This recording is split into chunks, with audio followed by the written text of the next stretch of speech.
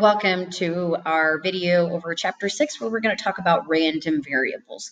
In this particular video, we're going to focus on what are discrete versus continuous random variables and how can you solve for those important concepts regarding describing random variables. And we're going to end up using the same acronym that we use for quantitative data, and that's that CUS, center, unusual, spread, and shape. But in order to calculate center and spread, we actually have to learn how to calculate the mean and standard deviation of random variables. So that's what we're going to see in this video.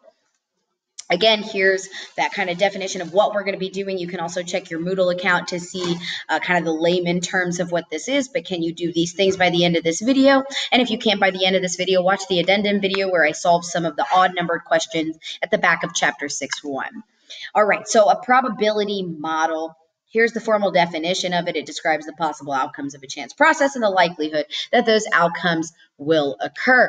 We've done this numerous times whenever you hit probability in any sort of math class. We talked about probability models, but let's take it one step further and talk about random variables. So if we think about tossing a coin, heads versus tails, then we can create any sort of probability model regarding the number of outcomes or regarding the possible outcomes of chance. You know, what's the chance of flipping heads? What's the chance of flipping tails? 1 out of 2. And then you can continue on from there. But what if I want to know what is the probability of tossing a coin 3 times in a row? So I'm going to go ahead and define x as the number of heads obtained. So here, if x is 0, then we're going to call that tails, tails, tails.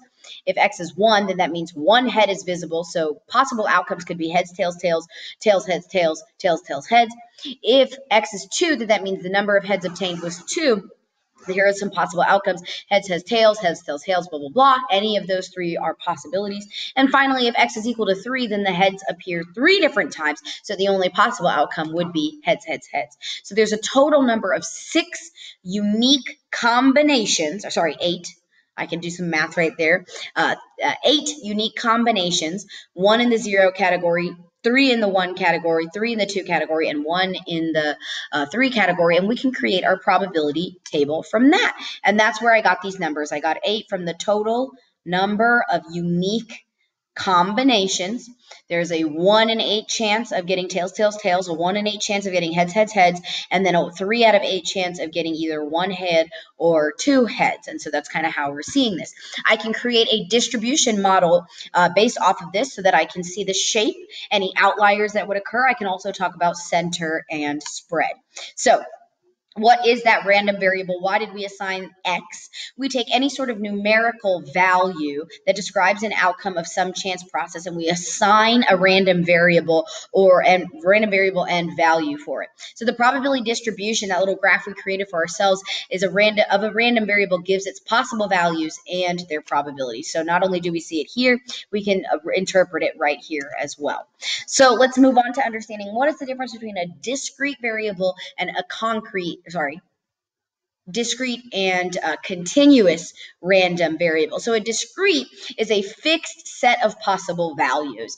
I'm going to specifically look at value x1, x2, x3, or in the heads and tails, I'm looking at value 0, value 1, value 2, value 3. There are no possibilities in between. There's no infinite number of interval sets. It's just those fixed sets.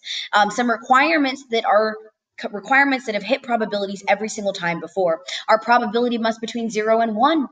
We knew that before. The total number of our probabilities, the sum of all of our probabilities, must be equal to 8. In the heads and tails, here we are between 0 and 1, between 0 and 1, between 0 and 1, between 0 and 1. If I add them all up, I get a probability of 8 divided by 8, which is a probability of 1. This is just basics behind probabilities. We know this every single time. But let's move on. If we want to analyze that data, we describe the shape, the center, the spread, and the outliers. We call this cussing: center, unusual, spread, and shape. Anytime you see the word describe, there's typically an acronym we've given you to describe the parts that matter the most. So anytime that you need to describe discrete random variables, you're gonna use the same cuss. So we can talk about the shape of our previous question. It was symmetric. Great. We can talk about outliers. There were no really high probabilities or really low probabilities for me to identify as something unusual happening. There was a 1 out of 8 or a 3 out of 8 chance. That was it. But let's talk about center and spread. To talk about center, we're going to talk about the mean. So we need to know how to calculate that. And to talk about spread, we're going to talk about standard deviation. So again, we need to know how to calculate that. So here is the formula for mean. It's not going to be as simple as, okay, let's just calculate the average of each probability. How would we even do that? We're just given probabilities, and no, you're not just going to get the average of all of your probabilities. Again, two main mistakes I see with student work with this. Here is the actual formula. So it is a series, and so the series is telling me to take each sequence, which is the discrete random variable value times its probability. And don't forget, a series is a sum of each sequence. So I'm going to take the discrete random variable value 1 times its probability plus the discrete random variable value 2 times its probability plus, and so on and so forth. That's what a series is, if you didn't recall that from pre-cal or algebra 2. So let's look at this particular question. We are given a baby's APGAR score, and you can Google APGAR score for yourself, is the sum of the ratings of the sum of the ratings on each of 5 scales. So they don't tell us anything else about what an APGAR score is. They don't tell us how those 5 scales are or any of the information about APGAR score. In fact, you don't need to know what an APGAR score is to finish this question. So they're telling you all that information can be summarized in this table with whole number values from 0 to 10. So they've already assigned some value 0, 1, 2, 3, 4, 5, 6, blah, blah, blah. And that's associated with the APGAR score of the baby. And so we don't know like if 0 is an APGAR score or not. We just know that that's the discrete random variable we have assigned to that APGAR score. And that's okay. So we're saying let X equal the APGAR score of a randomly selected newborn. So we're just going to assume their 0 to 10 represents an APGAR score or something about it that they understand better than we do. We are given the probability of each occurring, and you can read this as we see that 1 in every 1,000 babies has an APGAR score of a 0, 6 in every 1,000 has an APGAR of 1, 7 in every 1,000, 2, 8 in every 1,000, 3, 12 in every 1,000, 4, and so on and so forth. This does not mean we polled 1,000 babies' APGAR scores and got this probability. To get these numbers, we probably polled hundreds and thousands of babies, maybe even millions of babies from hospitals around the nation, world. Who knows where we got these probabilities from? But these are large scores. That's where these probabilities come from. A large number of babies were polled, not necessarily the babies themselves, but probably the hospital and their APGAR scores. So we're actually solving this question, compute the mean and interpret it. So here is my setup for the formula for the mean, a series of each value multiplied by each probability. So here is value 0 multiplied by probability 0.01 plus, because that's how series work, the value 1 multiplied by its probability plus the value 2 multiplied by its probability, and so on and so forth. What's missing in between this dot, dot, dot represents 3, 4, 5, 6, 7, 8, and 9, and finally you can see 10. So all of that math is calculated, and we end up with 8.128. So our mean, our U of X, will be 8.128. What does that mean, though? What is the interpretation? So here's a little sentence. The mean APGAR score of a randomly selected newborn is 8.128. This is the average APGAR score of many randomly chosen babies. So they're really kind of harping on the fact that these probabilities don't just come from a number out of 1,000. That is the probability. 1 out of 1,000 is the probability, but it doesn't mean that we polled 1,000 babies' APGAR scores. Okay, we probably did a lot more. But let's move forward. So not only can we talk about the mean as we talk about center and usual spread and shape, we can also talk about spread, and we're going to learn in just a moment how to calculate the standard deviation. In order to calculate the standard deviation, I have to calculate first the variance, because we know that the square root of the variance is standard deviation, or standard deviation squared comes back and becomes our variance. So here's the formula for the variance. It is another sigma, so it is another series, but the sequence itself has changed just a little bit. Instead of the discrete random variable value times the probability, it's now the quantity of your discrete random variable value minus the mean which we just solved is 8.128, all of that quantity squared times its probability. So each sequence is a lot more complicated. So let's actually put this in terms of numbers. Okay, so here, same baby APGAR scores. So this very first one is going to be x1, initial x value is 0, minus the mean, we just calculated that as 8.128. That whole quantity squared times your probability. That's the first sequence. Plus, here's the second sequence, 1 minus 8.128 squared times 0.006 plus, and so on and so forth. So let's see what that actually looks like. Here, for those of you who are not just able to hear and see here for our visual learners, there's a representation.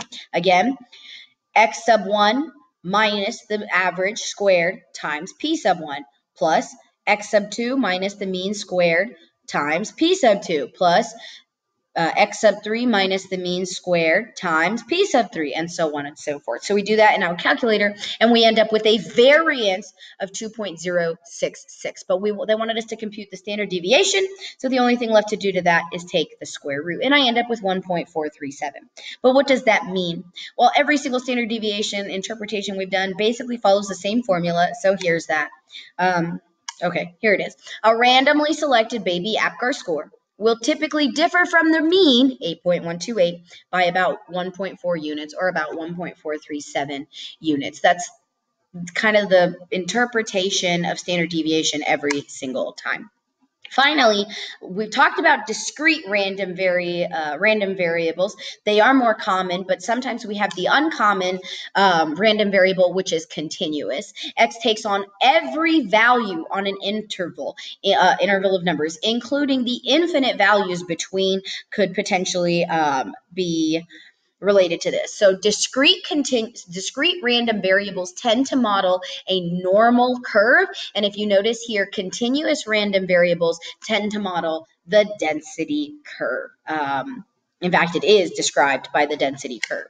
So again, our probabilities are still going to be between 0 and 1, but our continuous random variables will have an infinite number of possibilities.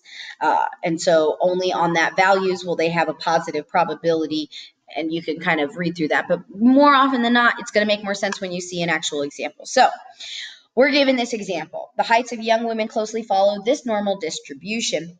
Actually, I think... yeah, so this will be a continuous. Why would this be a continuous question? This would be a continuous question, even though it's following a normal distribution curve.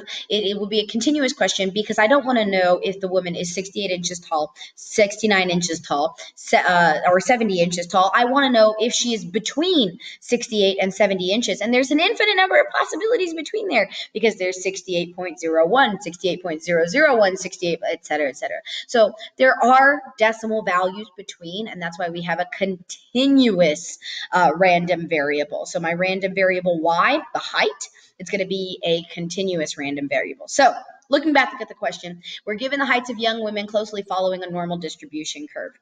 We are given, and we're given the mean of 64 inches and standard deviation of 2.7 inches. So the first thing I could do is draw. Given off those two numbers, I could draw my normal distribution, Z1, Z negative 1, Z2, Z negative 2, Z3, Z negative 3. You can reference back to chapter, I believe, 2 if you need it. Call her height Y, and we're going to select one woman at random. If we repeat the random choice very many times, we've seen that phrasing quite often because we're learning that in order to truly calculate probabilities and understand their distributions, we're talking about numbers that occurred very, very, very, very many times. Lots of repetitions. Simulations taught us that. Probability models have taught us that. Lots of repetitions. So the distributions of values y is the same normal distribution that describes their height. So we've got a reference point. We're going to use that same normal distribution curve. So what's the probability that I'm falling between 68 and 70 inches? Great. The only thing that changes about this question from a chapter 2 question is that you have to recognize that y is a continuous probability. So you're just going to write it as such. So I've got something funky happening here. Sorry about that. If you ignore the title says example normal probability distribution. Step 1 says state the distribution and the values of interest. So My distribution, I have stated right here. Height y of a randomly chosen young woman has n. What does n represent? Normal distribution. And what are in my parentheses? This is the mean, and this is the standard deviation. So this is my mu, and this is my sigma. So if you saw that n parentheses mean, comma, standard deviation on a multiple choice or on an FRQ, you now understand what they're telling you with that notation. And we want to find the probability of y. Again, y is a declared continuous random value representing the height. Okay, so if you want to find the probability of y between 68 and 70, and yes, we can include 68, and yes, we can include 70.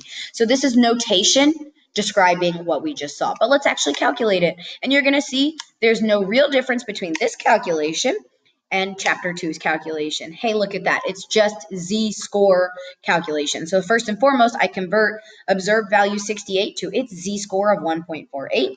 I convert observed value 70 to its z-score of 2.28. Using my probability tables in the back, I can figure out that as I approach probability 2.22 and I approach probability 1.48, I actually have these values. To get the probability between, I just subtract those two values, and I got 0.0562. So there is a 5.6% probability that her height will be, a randomly chosen young woman's height will be between 68 and 70 inches in height. And that is the end of chapter 6.1.